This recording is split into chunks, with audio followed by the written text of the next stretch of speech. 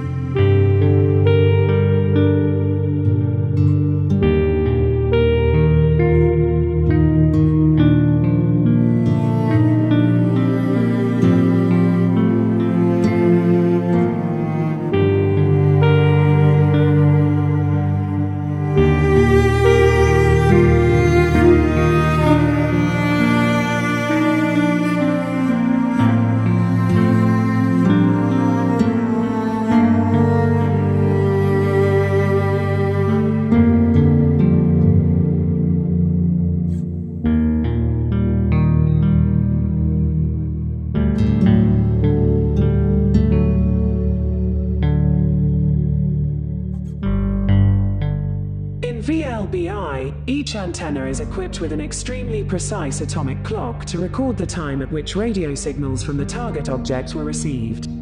The gathered data are synthesized using the times as a reference, so that the arrival time of the radio waves to each antenna can be accurately adjusted. But this process isn't always straightforward because the Earth's atmosphere blocks a certain range of wavelengths. Several kinds of molecules such as water vapor absorb a fraction of radio waves that pass through the atmosphere, with shorter wavelengths more susceptible to absorption. To minimize the effect of atmospheric absorption, radio telescopes are built on high and dry sites, but even then they are still not completely immune from the effect.